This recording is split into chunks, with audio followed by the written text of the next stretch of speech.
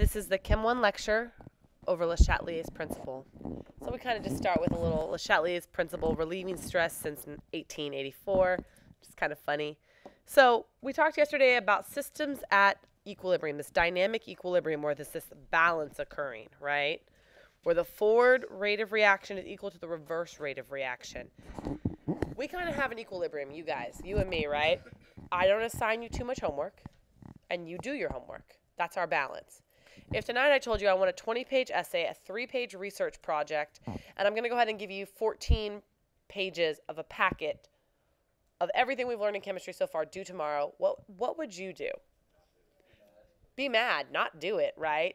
You'd be like, Miss Nelson, that's not our agreement. You don't give us a lot of homework. We always do our homework. We're always practicing and using it to our advantage. That's kind of the same idea. When we have a reaction at equilibrium, it's in this balance. It's in this gentle balance.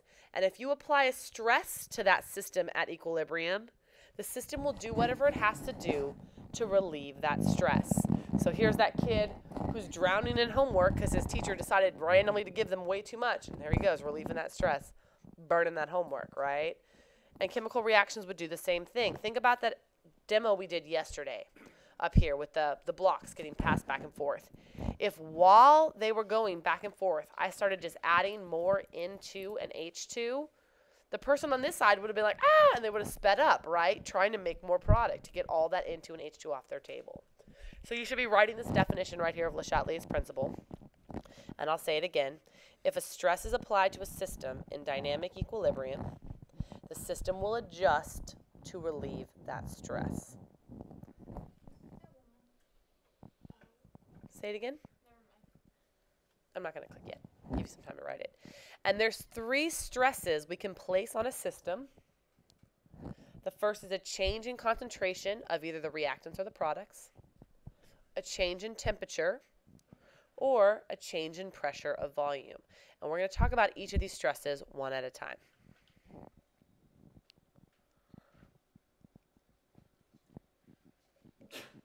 Bless you. That's recorded forever now, your sneeze.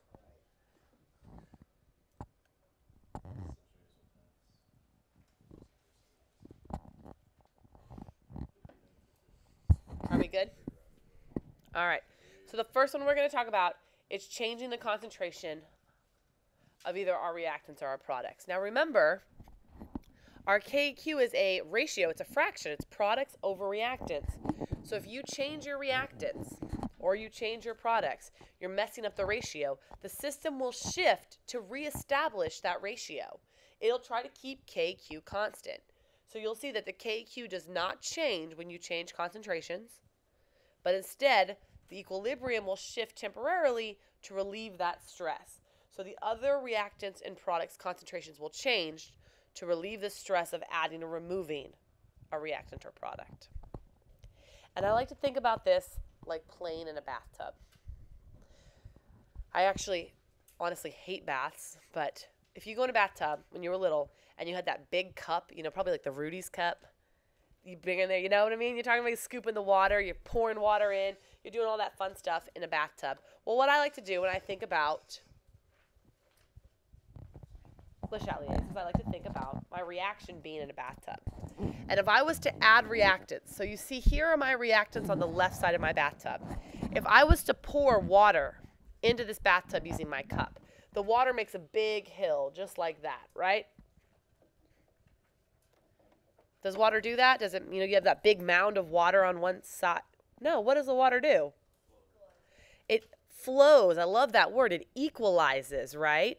So if I add water to this side of the tub, all this water that I've added will rush this direction until the water level re-levels out, right?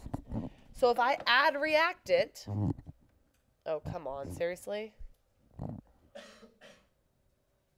Move to the front. Order, bring, oh, no, I didn't mean that. I meant move to the front. Order, bring forward. What is going on? Order. Ah, there we go. Thank you, guys.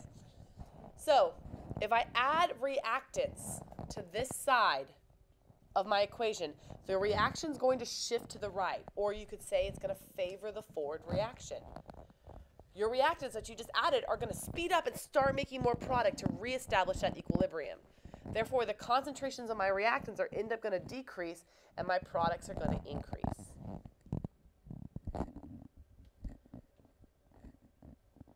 Now, keeping in mind, you're always shifting over this arrow. So whether I add A or I add B, I have to shift over my arrows. I'm going to shift to the right. What if in that same bathtub, instead of adding water to this side of my tub, I added water to this side of my tub? Which way would I shift then? To the left, right? I get to do my reverse yesterday, and I get to do my Beyonce today. So let's make that go away. Let's bring this one up and send this one to the front. So if you add product, if you add water to the right side of your tub, the water is going to shift to the left side of your tub. It's going to favor the reverse reaction. It's going to increase the concentration of your reactants and decrease the concentration of your products. Does this make sense to everybody? The bathtub is just an analogy to think about it. Really, you have to understand what's happening at the molecular level. What if I was to remove? So instead of adding, what if I removed reactants? Okay, so I take my cup in my bathtub and I scoop water out, and it leaves a big hole right there, right? Makes a little tunnel. No, what does the water do then? It equalizes. It will shift which direction to fill that hole? It'll shift to the left. So if I remove reactants, it's the same thing as adding products. It's the opposite of adding reactants. It's going to shift to the left, favor the reverse reaction, increase my amount of reactants, and decrease my amount of products. And I know what you guys are thinking. You're thinking, well, I just removed reactants. Well, when the reaction starts going this way, you're going to end up making more of them to reestablish that balance. So you see how we're putting a stress on our system at equilibrium by adding or removing things on one side or the other. And then, of course, you guys probably can figure this one out. What if I scooped out from my bathtub over here? What would happen? It would shift right and move this to the front. Sorry, people at home. Make that go away. If I remove product, my reaction will shift to the right, favor the forward reaction, increasing my amount of products, decreasing my concentration, my amount of reactants. Let's do a couple practice problems.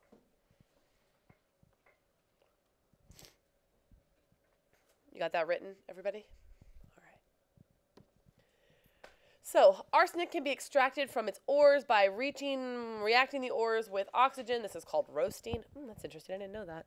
To form this arsenic oxide of sorts, which is then reduced using carbon. So this is some fancy-pantsy reaction. We don't really need to know that. All we need to know is what these following things, how it will affect our system at equilibrium. So we got our two-way arrow. We know we are going to affect our equilibrium. The addition of carbon monoxide. Draw the tub if you need to, okay? So here's my bathtub. If I add CO, carbon monoxide, I'm adding water to that side of the tub. Which way will I shift? To the left. So am I favoring the forward or reverse reaction if I'm shifting to the left? Reverse. A cool thing about this, or a thing you need to pay attention to, is how they're asking.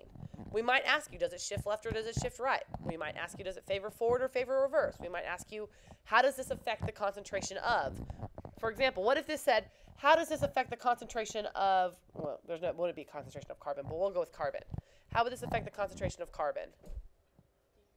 Well, if it's shifting this way, are we making more carbon or less carbon? More, right?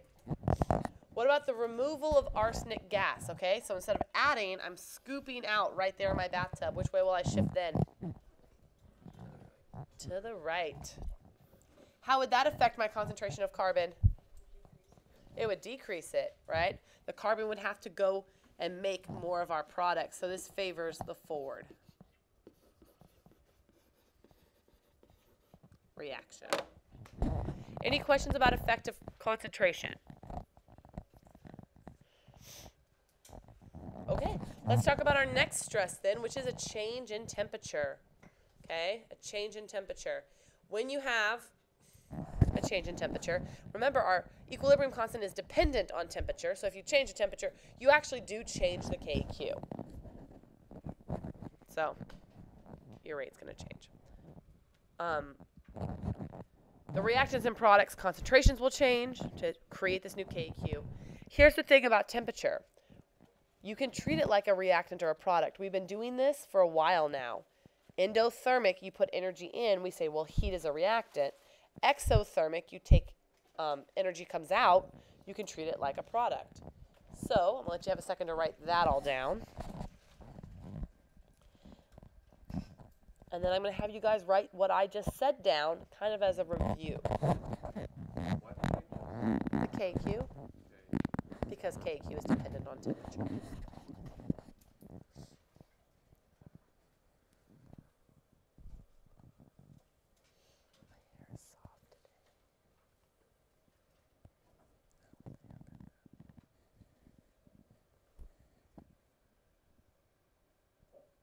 Okay, so kind of a review for temperature. Remember, if something is endothermic, your delta H will be positive, and heat is a reactant. So you can take that heat and you can put it on the left side of your equation, anywhere.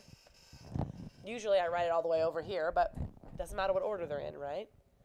If it's exothermic, your delta H is negative, and heat will be a product.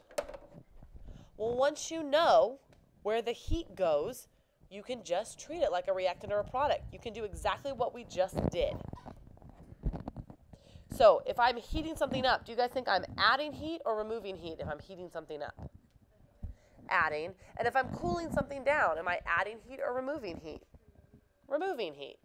Just like in the last stress, I either added reactant or product or removed reactant or product. If heat is a reactant or a product, you can figure it out. Let's look at it. Back to our bathtub. I think it's in a bathtub. So, if it's exothermic, which side did you guys say I put the heat on?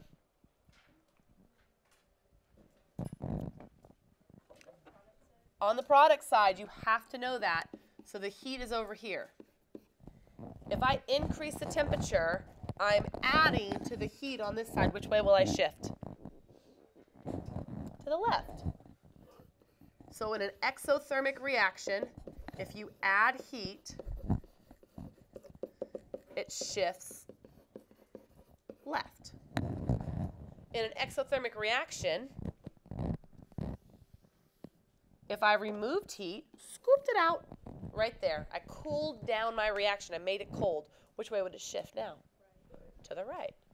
So in an exothermic reaction, if I remove heat, I shift right. Favor the forward reaction. Let's think about endothermic. Where would I add the heat in an endothermic reaction? On the reactant side, I'd add it over here. Add heat. Doesn't matter how much heat. We're not doing any calculations with Le Chatelier's. You're literally just looking and saying, it's endothermic, however much heat there is, it's always going to be on that side. So if I add heat, which way will I shift? Yeah, I'll shift to the right. Opposite of what it was for exothermic. That was a weird way to say it. I don't know what I'm talking about. Exothermic. And if I remove heat in an endothermic reaction, it will shift left. It will shift in the reverse direction to create more reactants and create more heat. It's like if you cool it down, it's going to do what it has to do to heat itself back up. Questions on that? Let's do a couple practice problems. So it says predict whether the forward or reverse reaction is favored as temperature increase. So it's important that we look at that. So we know we are adding heat. This first equation they give me, N2 plus O2 yields 2NO. Is it endothermic or exothermic? We do know. I hear endo. Why'd you get endo? Because it's positive. They tell us our delta H right here. It's a positive sign. If your delta H is positive, you had to put heat in. So which side do I add the heat to? to the reactant side. I could write 181 kilojoules to this side. Or if I wanted, I could just write the word heat. Or if I wanted, I could just say kilojoules. Because again, it doesn't really matter how much. I just need to know which side of the equation it goes on. Now, it says I'm increasing my heat. I'm increasing my temperature. I'm adding heat. So I'm adding it to this side. Which way will I shift, guys? To the right. So is that forward or reverse that's favored? Forward favored. In this next example, is this endothermic or exothermic? Exothermic. We know this because the delta H is negative. So where am I going to add the heat as a reactant or a product? Product. You could write plus 198. Remember, when you put it in the equation, the negative sign and positive sign tell you what side to put it in, but you always put it in as a positive value. Or you could just write heat. So you know heat's on this side. And again, it's telling us we're increasing the temperature. We're adding heat. So which way will this one shift? To the left. Therefore, it is reverse reaction favored. Any questions about temperature? It's honestly the same as concentration. You just have to have one extra step where you realize what side your heat is actually on. Am I endothermic or am I exothermic? Any questions so far? Y'all look so tired. Yeah, I'd either tell you the equation with the heat in it, or I'll give you the delta H off to the side, and you can put the heat into it based off the sign of the delta H. All right, our third and final one is change in pressure and volume. Again, because temperature is constant, KQ doesn't change. The concentration of our reactants and products will change. And something you should know by now is only one state of matter is affected by a change in pressure and volume. And what state of matter is that? Gas. Solid, liquid, aqueous, none of those change when you change pressure. So when we look at change in volume of pressure, you only look at gases. This is the number one mistake you guys will make. You'll try to look at the entire things. So all you got to do is count up how many moles of gas you have on either side.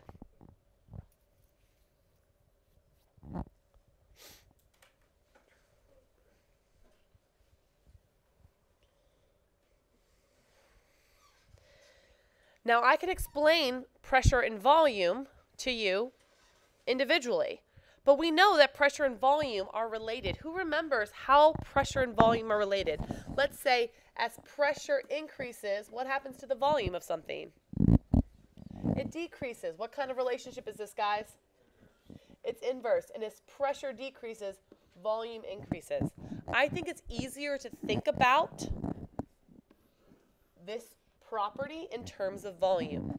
So if I ever get a pressure, and this is just me, okay, you guys can memorize both, memorize pressure instead, but if I ever get a question in pressure, I change it instantly to a volume question. And you guys are going to see this. I'm going to show you how I do this.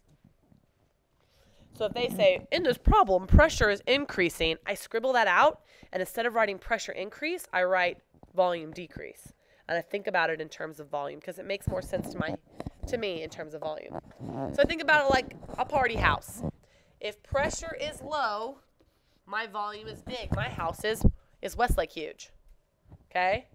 If my volume is low, it means my pressure is high. If my volume is low, my house is small. You guys get how volume works, right? So I'm talking about gases. If I had gases, could I fit more moles of gas in the big house or less moles of gas in the big house? More moles of gas. What about my little house? If I have a small house, do I want to invite more moles of gas to my house or less moles of gas to my house? Less. So let's look at this. One, the only state of matter that matters is gases. So what I do, if it's a increase volume, decrease volume kind of thing, I first add up all the moles of gas on my reactant side. How many moles do I have? 4 moles of gas. And then I draw my arrows again. Did you see there's 1 mole of A, 3 moles of B? How many moles of gas do I have on my product side? 3 moles of gas on my product side.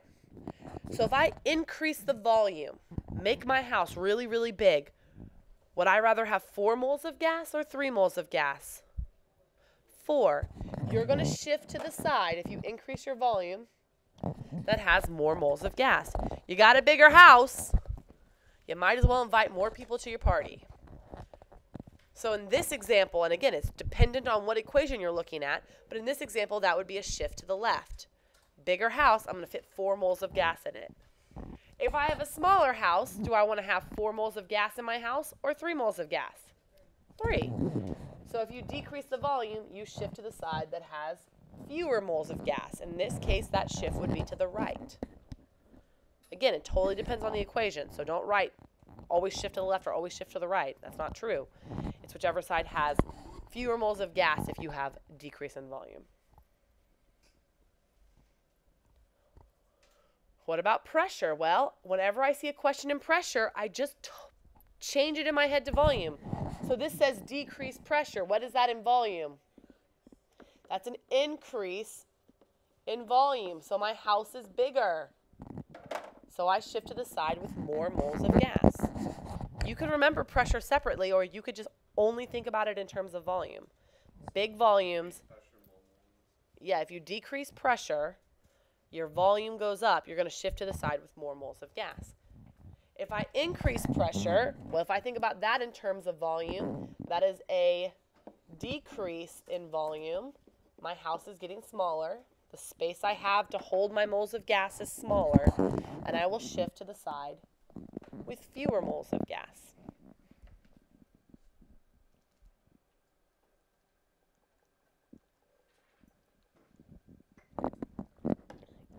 Pressure and volume only affect gases. We've got 2 slides left, guys. We're almost there.